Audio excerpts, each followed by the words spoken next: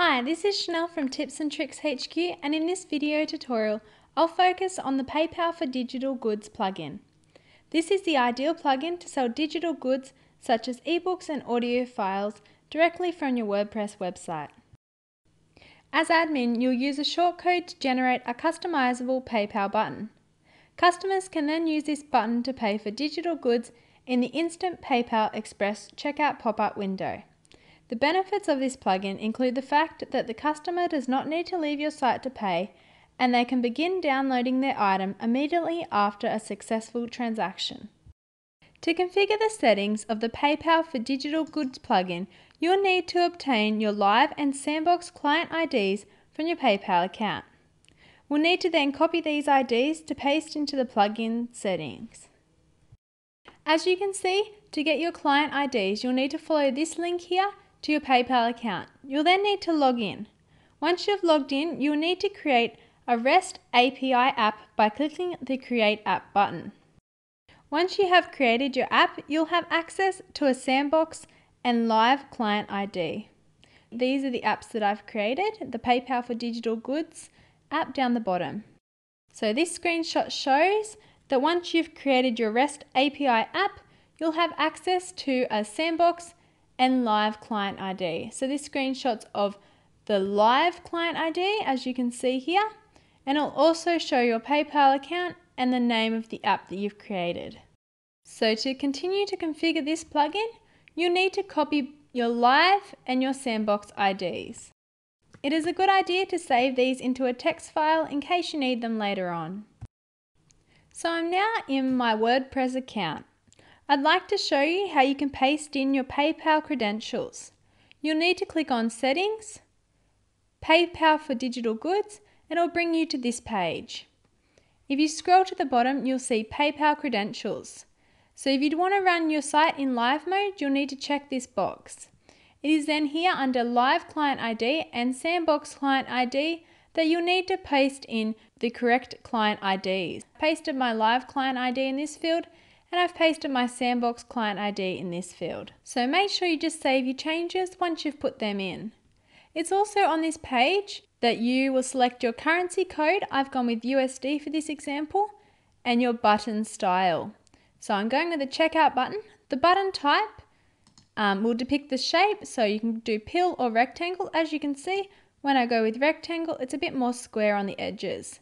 You can choose the button size, so I'll go with medium. And you can select a button color.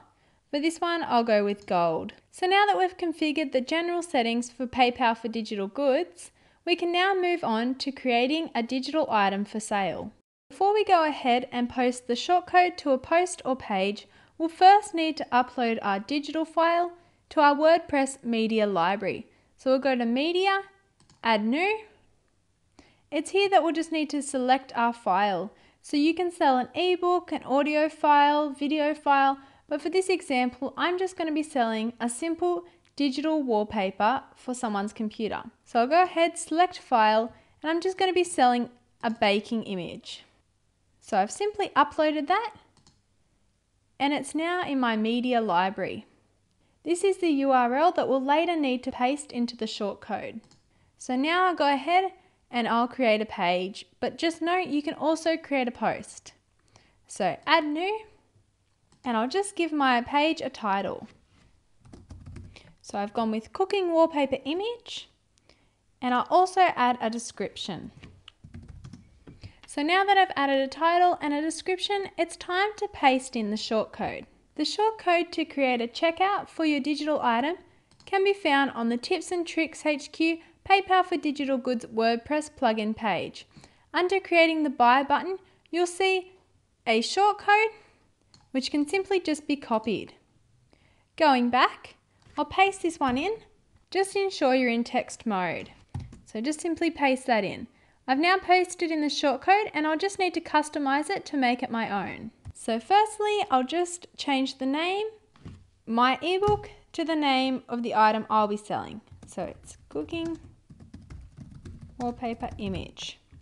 Then I'll change the price to what I'd like to charge my customers to buy my digital wallpaper image. So I'm going to charge $9.95, And here's where I'll need to paste in the URL of my digital item. So here, I'll delete this one out, and then I'll need to open my media library in a new tab so I can copy this URL. So I've copied that, and I'll just paste that one in. And I can also customize the button text, but for now I'll leave it as buy now. So that's all done, and I can publish out this page. So I've published, and I'll take a look at my new page, cooking wallpaper image. It's got my description and it's got my checkout button. If a customer was to check out, they'd simply click this and they'd be sent to the PayPal login, or they could pay with debit or credit card. So I'll just go back to my WordPress site and I'll just note a few things to you. So your URL of your digital item will be hidden to users. You can also add an image to your post or page, such as a thumbnail, that shows a sample of what they would be buying.